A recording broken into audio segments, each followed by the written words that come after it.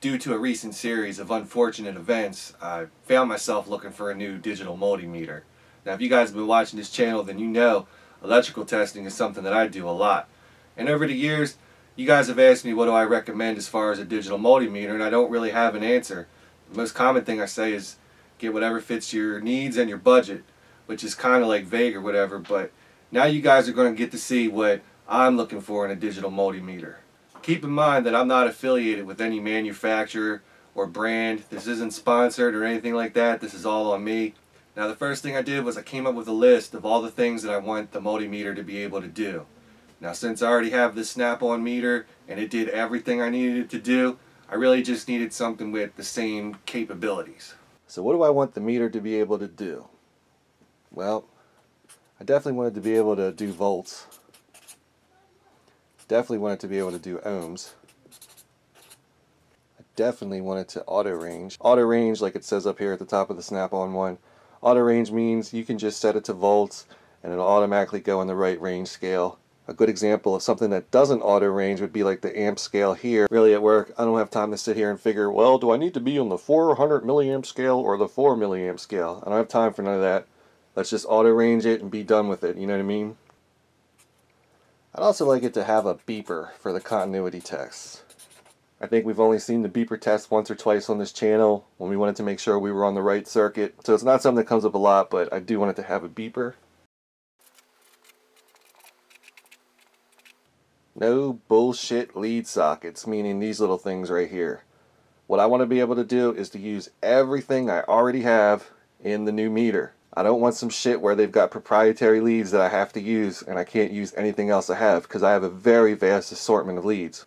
Now, all this stuff up here, I would consider all this to be for DIY, which means you guys watch some videos on YouTube and you, damn, I really fucked that thing up. Means you guys watch a video on YouTube or read a technical article and you want to follow some voltage tests or whatever. Your multimeter should just be able to do these things.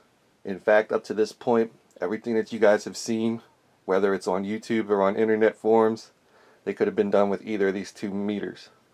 Now, since this is what I want the meter to be able to do, there are going to be a couple more things on this list that I personally want, because a lot of what I do, it goes beyond the scope of what we do here on the internet. I want an analog graph for fast voltage changes. As far as I know, I think I've showed this one time on this channel, but in real life, I use it quite a bit.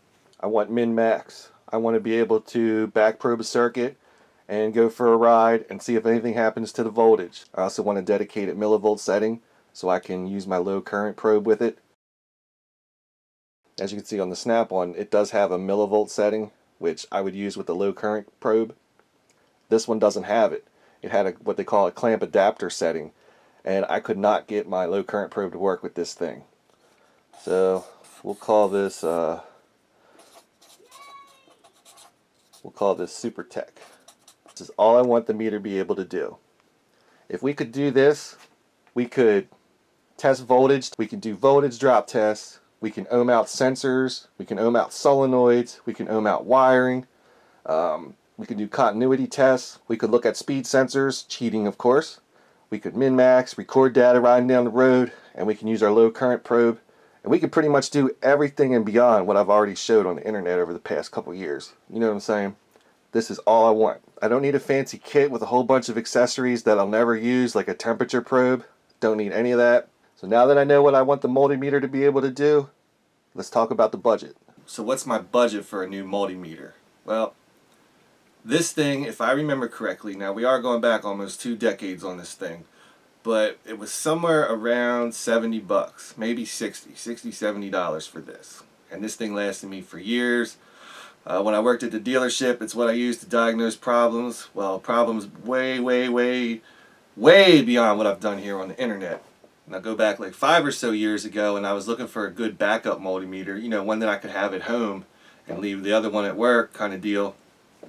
And I got cut a really good deal on this snap-on multimeter right here. I've told you guys before, it's nothing fancy. You don't have to go out and spend $300 some on this multimeter to do these tests. This thing would have been able to do pretty much everything that I've shown so far. I only got this because I got a really, really good deal on it, you know what I mean? In fact, the deal was so good, I think I got this thing for 130 bucks brand new. So here I've got a multimeter that's lasted me almost 2 decades for 60 bucks. I had one that lasted me, 5 years of frequent heavy use, for 130 bucks. So what's ultimately my budget? I think a $150 budget is more than reasonable. So with a list of the stuff I wanted the multimeter to do and a working budget, I went looking. Now if you go on like popular online retailers or auction sites, it's going to be overwhelming. I mean, look at these numbers right here. I mean, there's a lot to choose from. So I took the time to do some research, and eventually things got whittled down to where there was 3 contenders for the new meter. The first contender was another 504D, because these things are going on eBay brand new for like 130 bucks. So this is definitely within the budget. That was a top contender. The next candidate was the TPI 183A, I believe. I don't have my notes in front of me, but I think it was the 183A. It pretty much did everything I wanted it to do. It worked within the budget, and something about it caught my eye. It looks suspiciously similar to the Snap-on meter. I mean, even the font that's used on the push buttons up here, it's eerily the same. One might believe that TPI actually made this meter for Snap-on. And the third contender was one of Amazon's recommended choices or whatever, and that was the Fluke 117. I've always felt that Fluke meters were overpriced, considering that I could take a $60 or $70 meter, go into a dealership and diagnose all kinds of electrical problems. Like, I don't see the big deal in having a Fluke, you know what I mean? I think it was more of a, you're just paying for a name kind of deal. But the 117 could do everything I wanted to do, so it was definitely, a contender. If it can do what I want it to do and it can fit within the budget, then there ain't no reason why it can't be on the list. So I had my 3 contenders, I had the budget to buy a new multimeter, and I went to the internet and I decided not to go with either of those 3. I ended up getting a Fluke 77. The reason for going with the Fluke 77 was really because of the price. I got it secondhand on eBay. It does everything I want the meter to be able to do. It fits the budget. That's not to take anything away from the 504 or the TPI 183 or the 117. Like I said, this just fit the budget. It did what I wanted to do, and I just went with it. So here she is, the Fluke 77. I got the list here. It can do volts. It can do ohms. It's auto ranging. It's got a continuity beeper. There's no bullshit leads. I mean, even my low current probe, right in that guy. It's got the analog graph. We can do min-max, and it's got the dedicated millivolt setting for use with the low current probe. So to answer you guys' question about what meter should you get, well, get something that does everything that you want it to do and something that fits within the budget. I mean, I don't think any one of these meters has an advantage over the other, except for the fact that these 2 don't work anymore. But that's besides the point. For doing any of the things you guys have seen me do over the past couple years, any one of these meters will work. Whether we're doing voltage tests, voltage drop tests, where we're ohming out sensors or solenoids, or even following wiring, doing some continuity tests, any one of these would have done the job. And the price difference is pretty substantial because, like I said, I think this was like 60 or 70 bucks, while a new 77 goes for like close to 300 bucks. So it's a broad spectrum, and both of these things can do pretty much the same thing. This might not be as super accurate down to the 0.00000000001 decimal place, but it'll still tell you if you've got voltage. These multimeters can do pretty much everything that automotive multimeter can do. Some of these automotive multimeters have extra features like being able to take temperature or read RPMs. I've got other tools to do stuff like that. I can't justify an extra $300–400 on top of what I paid for the Fluke, just to be able to take temperature or read RPM, whatever. Well, I hope this answers one of my frequently asked questions about what multimeter do I think people should get. Again, I'm not going to tell you which specific multimeter you should get. One that does what you need it to do and one that fits your budget. That's all you need. Now, one of the things that I didn't mention when I was looking for a new meter and all that was amps. I mean, there's a reason that I have this low amp probe. It's just for doing stuff without being invasive. Of course, amperage testing is critical if you're a real mechanic who does it every day. But for the most part, we don't really do that for do-it-yourself troubleshooting. I'm not going to mention any names, But something did happen to this meter a day or two before our last mission together. What? You just touched the meter. You want to touch the meter? Yeah. Why did you do that? Now maybe it's a coincidence, but a day or two later, I had a crazy electrical problem, and that's when I started having a little problem with the dial on this thing, and then eventually it just, whatever happened, broke off, and she just freewheels in here now. So what happened here? The selector switch broke on this thing. She still works. But I can't find replacement parts for this thing. So that thing broke. I'm like, you know what? I've already used it to fix hundreds, if not thousands, of electrical problems. It doesn't really owe me anything, so no big deal. So we'll just go ahead. We'll use the backup until we get something straightened out. I don't have good documentation about what happened on this car, but what happened was some idiot wired the outputs from a HID ballast to a regular 9006 connector. So when I went to test for voltage for this low beam headlight not working, it was unknown to me that it was actually hooked up to a HID ballast. So I guess 25,000 volts or some shit went through this multimeter. And after that, that was all she wrote. She kind of wants to turn on.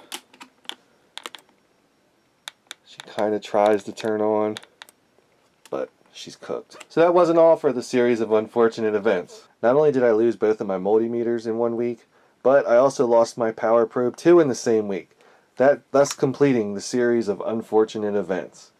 Now since the Power Probe 2, the one that I keep at work, is dead, I had to move my Power Probe 3 from my house to my work, and now I'm going to be looking for a replacement for my Power Probe 2. Now I've showed this thing hundreds if not thousands of times. We've done some crazy shit together, so it's only fitting that I tell you guys about our last mission together. So our last mission together at work, I had a Pontiac G6, and the complaint was that the driver's door was acting goofy. And when I mean acting goofy, the power window didn't work, the power mirrors didn't work, the power locks didn't work. And what I noticed was when I would press the button to move the power mirror, I believe to the left, I could almost hear the door lock actuator trying to work, which is weird. And most people would say, ooh, scary electrical gremlins. But not for me. It's no big deal. I popped the switch out for the mirror, back probing the circuits to it. Nothing really matched what the diagram showed. So it gave me enough evidence to go ahead, pull the door panel apart and see what was going on. So what happened was some idiot was replacing, I think, the window regulator in this thing, and they hooked two of the connectors up backwards. So that kind of explained why, circuits from the mirror switch were trying to make the lock actuator work. And that was our last mission together. So I want to take the time to say thanks. Even though I think you're really a TPI 183 in disguise.